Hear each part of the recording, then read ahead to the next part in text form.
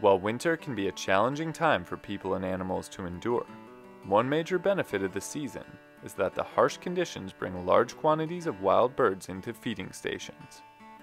With food at a premium in the cold and snow, bird feeders end up being bustling meccas for both birds and those that enjoy watching them.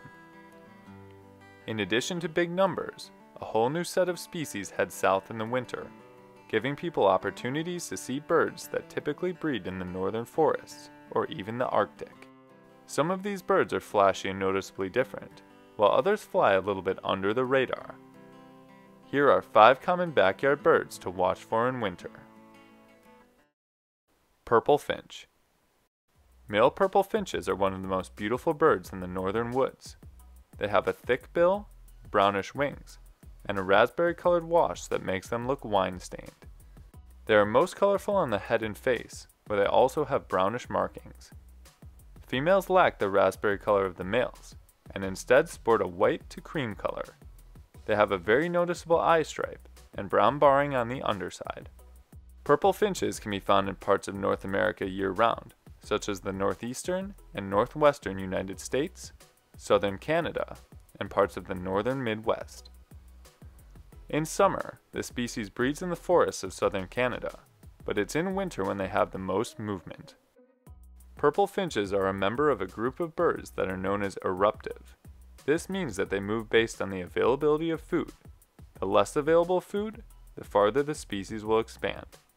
For this reason, purple finches sometimes make huge movements southward into states such as Florida and Texas.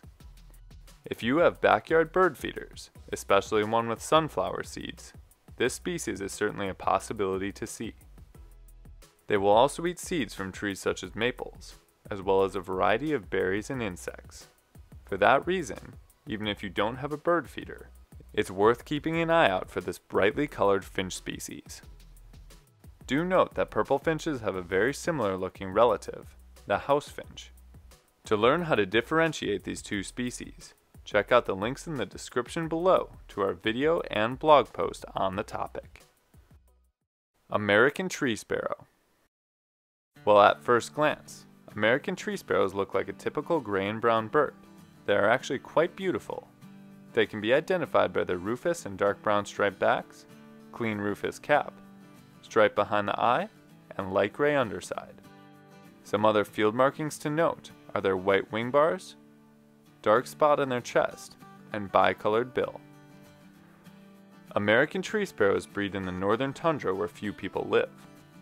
But in winter, they move fairly far south into the continental United States, as far as Texas. These sparrows can be found in thickets, fields, tree lines, and at bird feeders. Look for them feeding low to the ground in mixed flocks of sparrows, where they will stand out because of their reddish-brown colored backs and heads. Pine siskin. Pine siskins are small, energetic finches that like to travel in flocks. They have dark tan backs, light tan underside streaked with brown, and a noticeable eye stripe. This species also has bright yellow wing feathers, and some individuals show this feature brighter than others.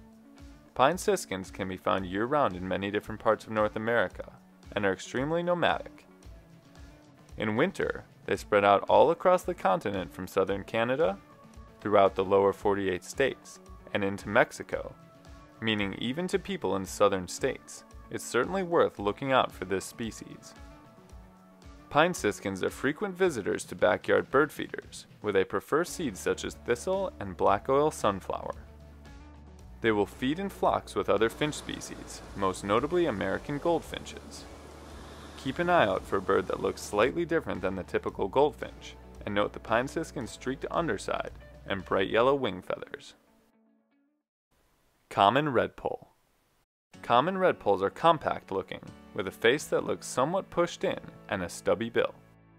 These little finches have a tan colored back and wings, with a light underside and a red marking on the top of their head, which is where they get their name from. Adult male common redpolls show a red wash on their underside, which female and immature birds don't have.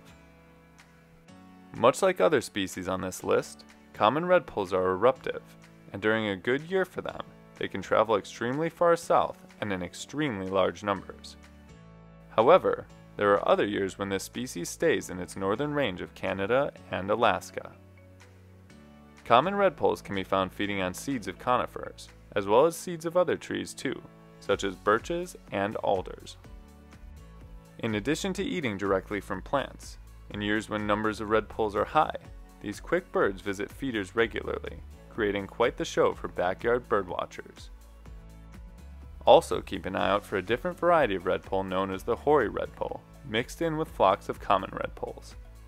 For tips on how to tell these two species apart, check out the blog post and video links in the description below. Dark-eyed junco. Dark-eyed juncos are considered harbingers of winter, as they move south in early fall, and their habit of visiting bird feeders makes their presence known early in their migration. This species comes in many different color varieties, with some being brown-bodied and hooded, and others being dark gray with a white underside. While there are many different subspecies of juncos out there, they all sport the same general shape, with a medium-sized body and longer tail. All junco subspecies also have white outer tail feathers and a pale bill. Dark-eyed juncos live year-round in parts of the eastern and western US and Canada, but for much of the US and Mexico, late fall and winter is the best time to see this species, as they head south from their breeding areas in Canada and Alaska. Dark-eyed juncos can be found in a wide variety of habitats, including fields, along roadsides, wooded areas, and backyards, where they are a common sight at bird feeders and will often feed along the ground, but may also sit up on platforms. While winter can feel long in some parts of North America, keeping an eye out for these 5 interesting winter bird species can make it go by a lot faster. These birds can certainly bring a splash of color and personality to the winter landscape, and the best part is, you may never even need to leave your house to see them. Have you seen any of these birds in your yard this winter? Let us know in the comments below. And as always, thanks for watching. We'll see you next time on Badgerland Birding.